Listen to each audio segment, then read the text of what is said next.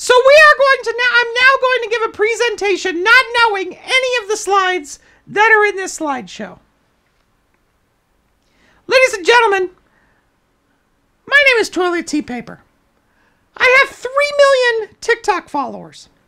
I have 176 Instagram followers. I've got 19.7 YouTube followers, subscribers. I've got 394 Twitch followers.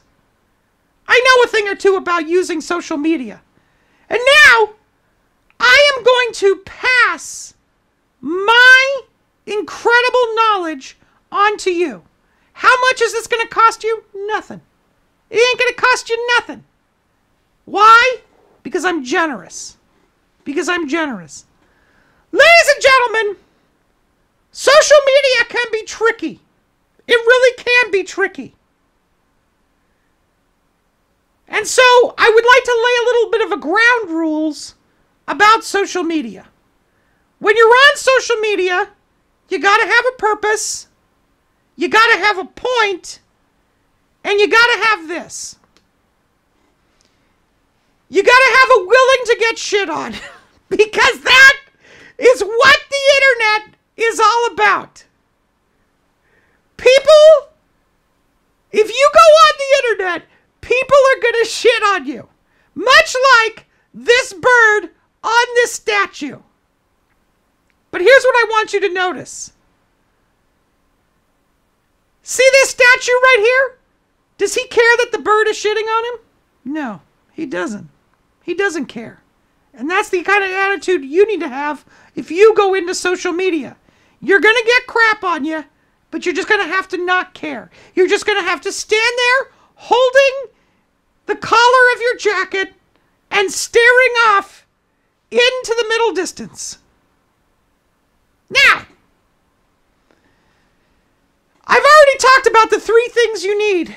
You need a purpose, you need a point, and you need to be getting shit on. Let's talk about your purpose. Friends, when you go on social media, you don't just randomly post things. No, you got to think about it. And I'll tell you, when you think about it, there's one thing you have to keep in mind. Which one of these are you? Because you're going to be a clown on the internet.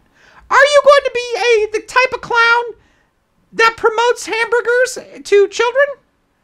Are you going to be a Crow fan from a movie starring Jason Lee that a lot of people don't remember because it was 1 million years ago? Or are you going to be the type of clown that wakes up in the middle of the night and slaughters a family of 5 in their sleep? Before you get on the internet, you need to decide which one of these you are. Promotional clown? Nostalgic clown? Murderous clown? Which one? Which one are you going to be? That's right, natural born documentarian. Purpose, point, pooper. Now let me tell you, if you're going to be the kind of promotional clown, like in this first image here, there's one tool you need in your tool belt. A list of important words. And these are the important words you need to know. Potato, synergy, fructose, sneeze, refrigerate, and Bitcoin. All right, hey, I'm going to go slow so you can write these down. Potato. What do potatoes have? They have ears. You need to have your ears open at all time when you are on the internet. Synergy. Synergy. You know what that is? That's hopping on trends. Like the other day, everyone was just posting one word, all lowercase. You need to get on that. That is synergy. Fructose. You need to be sweet on the internet, especially if you're on Twitter. People are often sour on the internet. You need to be sweet. You need to be sweet on the internet if you want to get people to listen to you. Sneeze.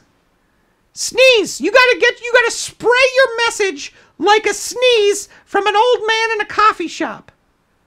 You know the kind of old man who's sitting there reading the paper and then he sneezes without covering his mouth? That's how you need to get your message out. Sneeze. Refrigerate. You got to know when to cool things down. You got to know when your internet message is getting too hot and you got to cool things down. You know what I'm saying? Sometimes you put it in the freezer, you let it cool off, you take it out, it's perfect. Ready for eating. And finally, Bitcoin. I don't have to say anything else about Bitcoin.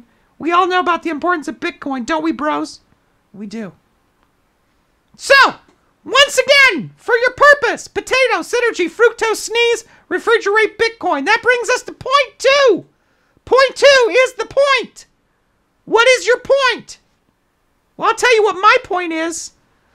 My point is a Mormon dating, a Mormon speed dating, a Mormon speed dating.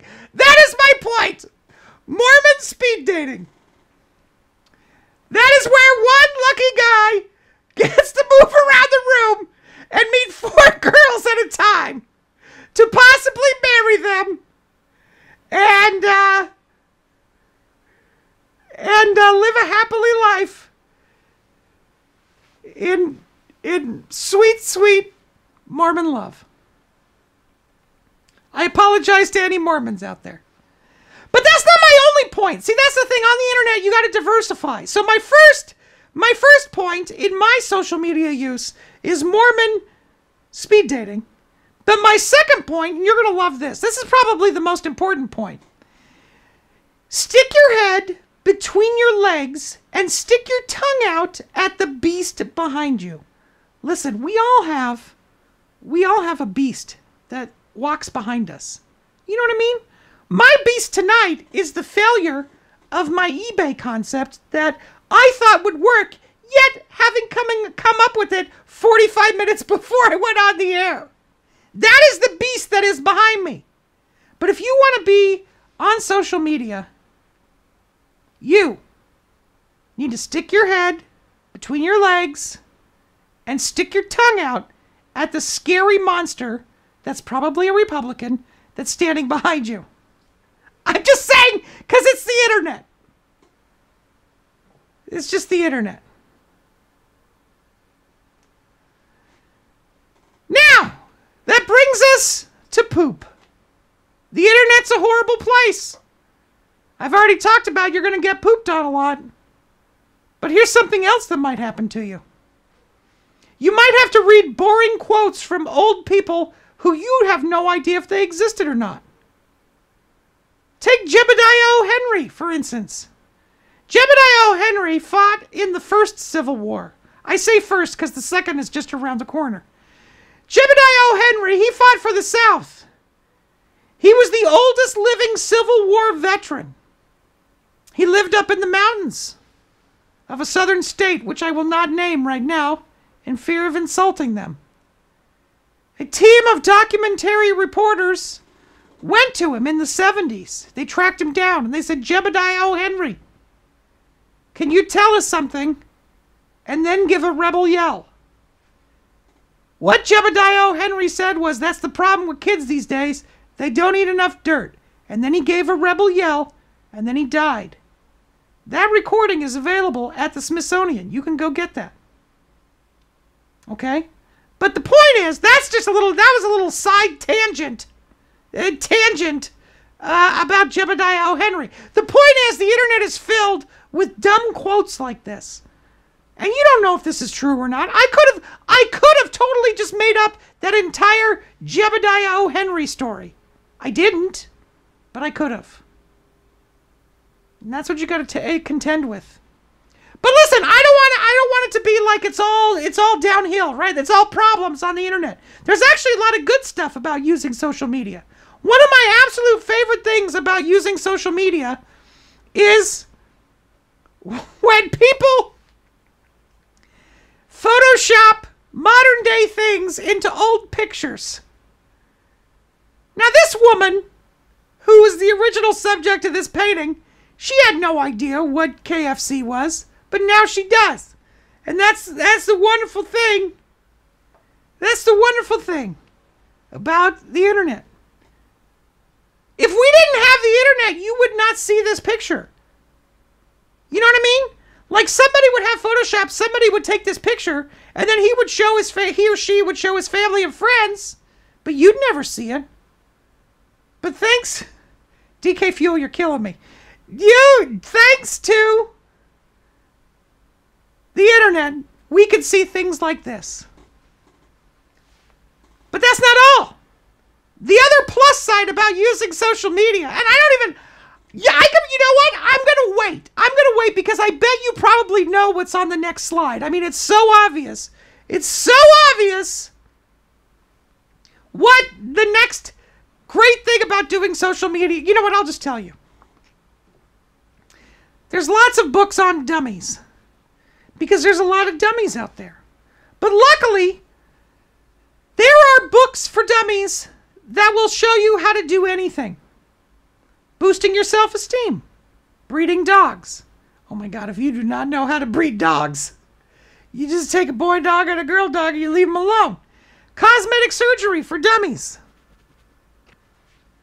You want to open up your own practice? You got it. You want to open up your own kennel? You got it. I need this first one, actually, really, for tonight. I need this first one. But what I'm saying is, there's a lot of dummies out there, but there's a lot of books. So don't ever feel like you're trapped. Books for dummies are sort of like the YouTube of the real world. You want to know how to do something? You can do that. Hi, me, 1997. Now, in summation, ladies and gentlemen, we've talked about point, we've talked about purpose, we've talked about poop.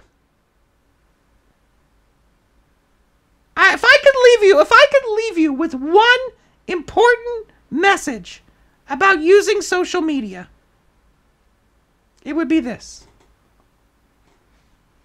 You're a baby. You're a baby, and the internet is feeding you. And it's your job to choke down whatever the internet feeds you. The big hand of the internet is scooping up a big pile of green sludge, and you're going to have little watery eyes. You're going to look like you're about to start crying. But you know what you got to do? You want to use social media. You got to open your mouth. You got to take that big old spoonful of green sludge into your mouth. You got to slurp it down. You got to swallow it. Swallowing's important. Swallow. And then you put a smile on your face and you say, please, social media, may I have another? Thank you for coming to my talk on how to use social media. Any questions? If there's any questions, I will now answer them in the chat. If there's any questions,